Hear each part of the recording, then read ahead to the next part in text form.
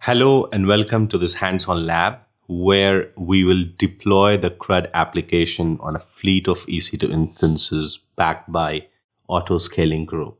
We have done this before, but now we will do this for this application with DynamoDB database. Let us create the launch configuration first. I think we already have this launch configuration lying around. Let us take a look. So the whole idea is we need to create a launch configuration that has the user data to deploy CodeDeploy agent. That is what is happening here. And it should have the IAM role, EC2 S3 full access, and the security group, which has access to port 8080. So where port 8080 is open, 8080 is open. Great. So I think it is meeting all the prerequisites.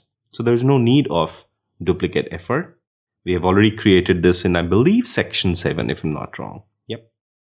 Then create Auto Scaling Group. Let's give it a name, ASG for CodeDeploy. And next, let us select all the subnet. Next, no load balancer as of now, but let us check this because when we will add the load balancer, this setting will be helpful. Next, and let us have one EC2 instance on which the deployment will happen. No scaling policies. Next, and create Auto Scaling Group. We are all set. ASG CD. Now CodeDeploy and application. Let us create another deployment group because this deployment group deploys on a single EC2 instance. Now we need to create a deployment group that deploys on a fleet of EC2 instances backed by ASG. Okay, great. And the same service role in place, this time Auto Scaling Group. And this is the Auto Scaling Group. Now it gets one instance and deployment settings same, no load balancer. In next lab session, we will have load balancer added to this whole configuration. Create deployment group. And that's it. Now create deployment. This time, we do not have to do the build or make any code changes because we have successfully deployed the application revision from S3 to a single EC2 instance. Hence, the application revision is healthy, so it should be good for deployment. Okay.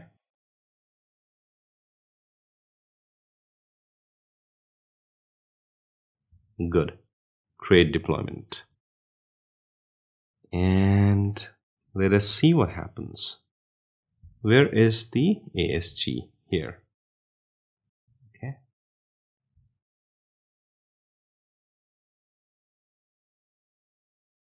Instance management. Okay. So now this lifecycle hook is created, and because of this, what will happen is from next time onward, whenever you will add an EC2 instance by increasing the number, it will go into the phases like pending, pending wait, pending transition, and it was not pending transition. I'm sorry, guys. I don't know what is with this particular stage that I keep forgetting about it. Okay. And then finally in service. So as soon as an EC2 instance is created, because of the hook, the application is deployed by the CodeDeploy first, and then it comes in service. And let us see what CodeDeploy has to say about it. Succeeded. Okay. So if it is successful, it implies that this EC2 instance should have application up and running on port 8080. Indeed it is. Okay, let us not test the APIs now. Let us create one more EC2 instance and then test the APIs. Okay. All right. So edit 2, 2, 2 and update.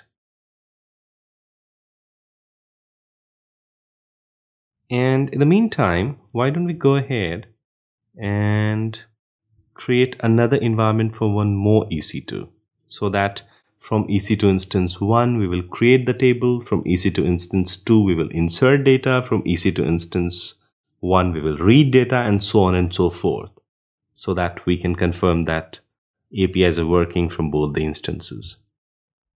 So add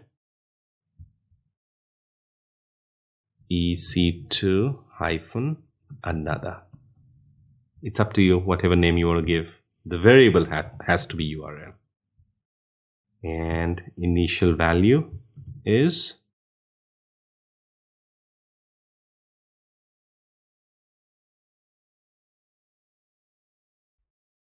okay.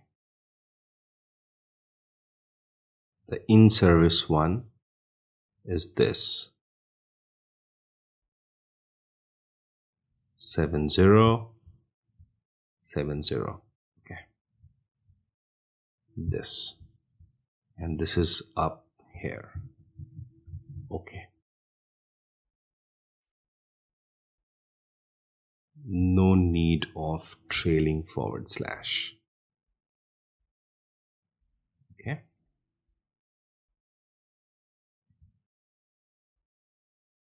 so EC2 another has the IP address, the endpoint, the URL of first EC2 instance created by launch configuration, rather Auto Scaling Group.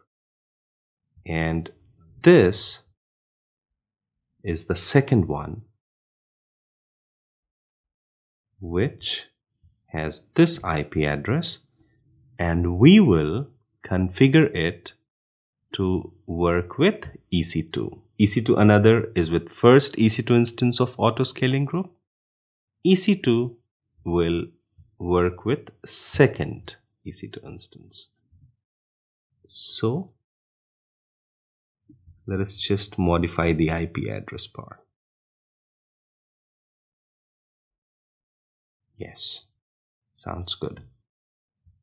So now both the EC2 instances have variable, rather environment, and we can fire the APIs from both the environments, that is, from both the EC2 instances.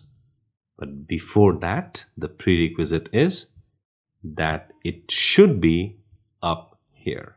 Yep, in service. Good. Let us see that in action. Okay, from one EC2 instance, let us do create table. From second EC2 instance, let us do insert data. From third EC2 instance, that is the first EC2 instance, let us do read data.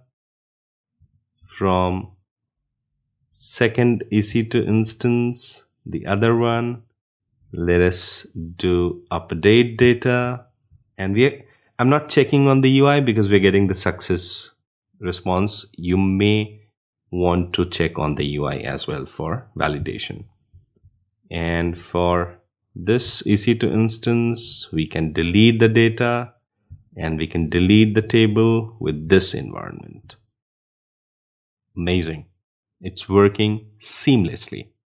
That's all for this session. In next session, we will add an application load balancer, and we will see how application load balancer will handle the traffic on multiple EC2 instances and how the deployment will work.